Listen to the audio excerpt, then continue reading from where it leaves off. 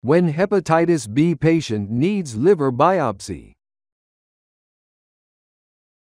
In this video we discussed about when the liver biopsy required for a chronic hepatitis patient.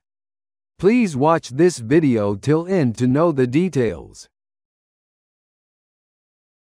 A liver biopsy is a standard procedure for assessing the severity of chronic hepatitis B in patients who have abnormal aminotransferase levels and detectable levels of hepatitis B virus DNA. A liver biopsy can help to determine the actual stage of fibrosis and the degree of inflammation. When your doctor seen a tumor or other irregularities on your liver as seen on imaging tests, in that case doctor will suggest for liver biopsy. Help identify other conditions that may be contributing to liver disease, such as autoimmune hepatitis, steatohepatitis, iron overload, or drug-induced injury, hemochromatosis, primary biliary cholangitis. A liver biopsy can help assess how a patient is responding to treatment in the liver disease. Liver biopsy also helps identify preneoplastic lesions including large cell and small cell change. What are preneoplastic lesions? The development of primary tumors is often preceded by the appearance of lesions referred to as preneoplastic. These consist of genetically and phenotypically altered cells exhibiting a higher risk of malignant evolution than normal cells. Most common type of liver biopsy is a percutaneous needle biopsy. 1. Numbing the area on the right rib cage.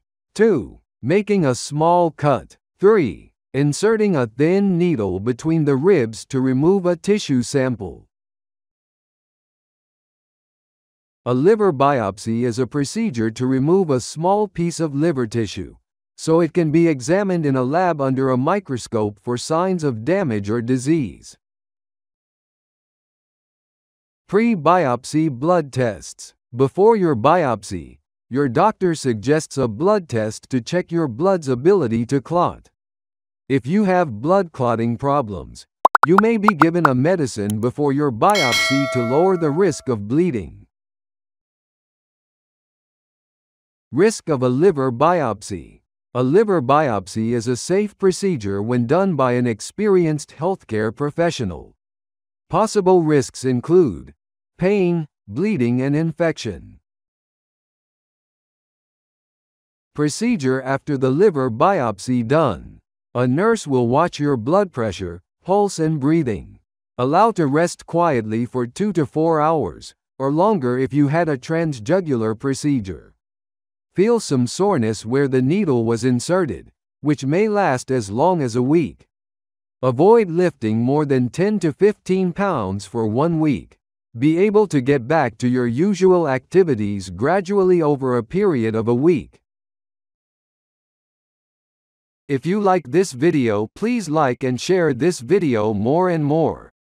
Please support our channel. Thanks for watching Great Wisdom Discover. We will meet you with new update in the next video. Thanks for watching Health Wisdom.